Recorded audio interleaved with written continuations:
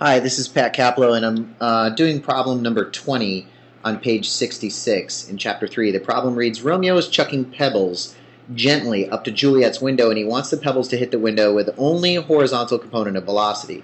He is standing at the edge of a rose garden, 4.5 meters below her window, and 5 meters from the base of the wall. See the figure. How fast are the pebbles going when they hit her window? So in this problem, you've been given some initial information. We know that there are some pebbles that are being launched up from the ground below, and we know that they're coming up and hitting the window up here with only a horizontal component of velocity. So let's go ahead and start this problem.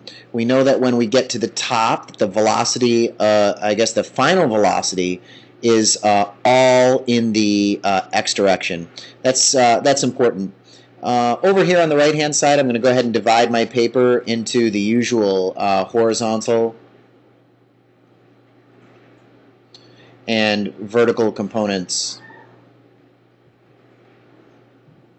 And I'll be solving these separately, keeping the horizontal and vertical pieces completely separated. I'll start over here with a description of the horizontal component of velocity, which is going to be the x component of velocity is equal to the displacement over the time interval. So the change in x, or the range, that's given to you in the problem. The sketch kind of shows that, so we know that the distance here from where he's throwing the pebbles to the base or the wall that goes up to the window is 5 meters. That's given to you in the problem.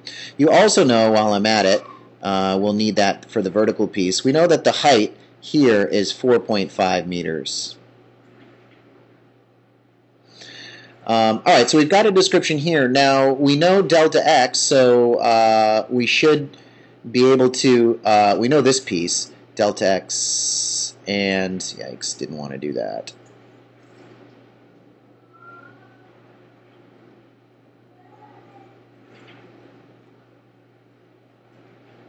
Sorry about that.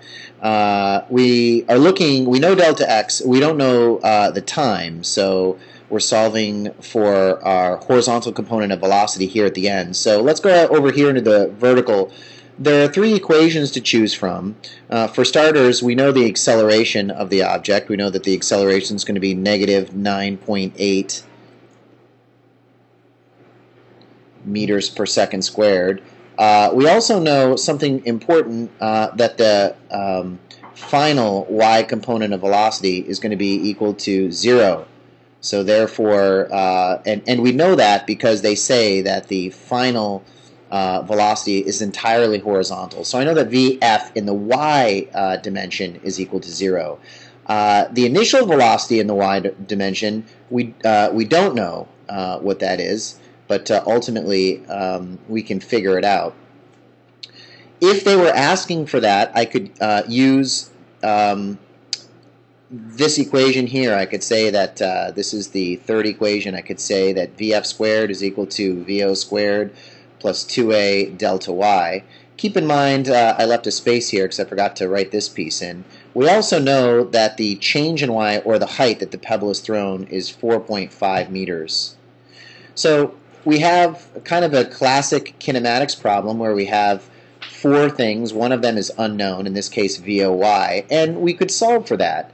I chose to do that first, although ultimately that's not what they're asking for. This ends up kind of being an intermediate step. I'll go ahead and solve for VO in the y dimension. Remember that everything over here is in the vertical plane, and I end up getting VF squared minus 2a delta y root is equal to the initial velocity. Substituting some numbers in here for Vf, we know that Vf is going to be 0, and now I'm going to be subtracting from that 2 times negative 9.8 meters per second per second.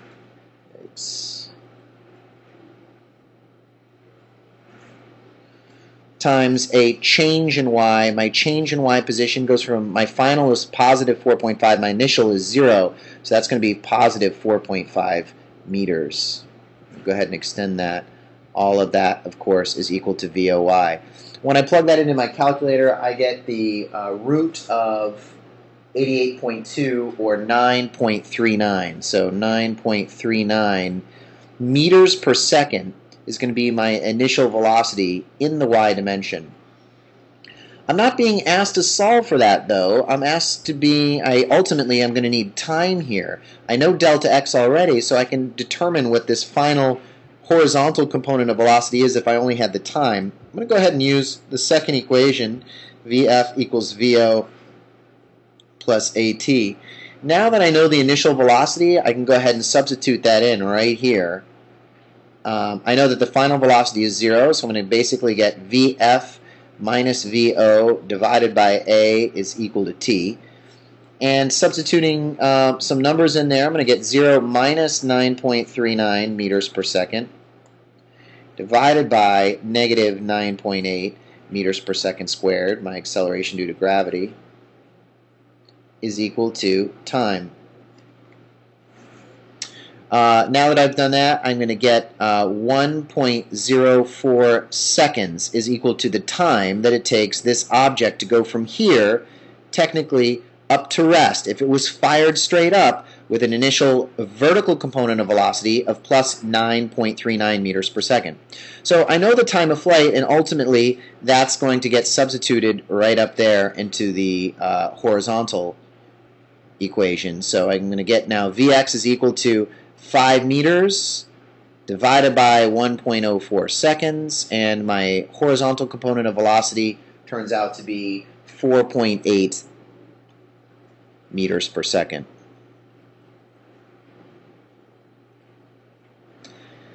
Now, I could do a bunch of other things with this problem. This problem is finished at this point. But what if they were asking for the, and they're not, but what if they were asking for the vector velocity that it was initially given? Well, we now know the x component of velocity, that's 4.8 meters per second. And I've already solved for, over here in part 1, the y component of velocity, that's 9.39, and I could add those two components together to get a resultant. So if the question asked what the initial velocity vector was, we could answer it joining these two through a vector addition problem. But ultimately, this question simply asks, what's the horizontal component of velocity? Or more specifically, they ask, with what velocity does it reach the window? This 4.8 meters per second doesn't change throughout the entire interval here. So it's got a 4.8 meter per second horizontal component of velocity throughout its path.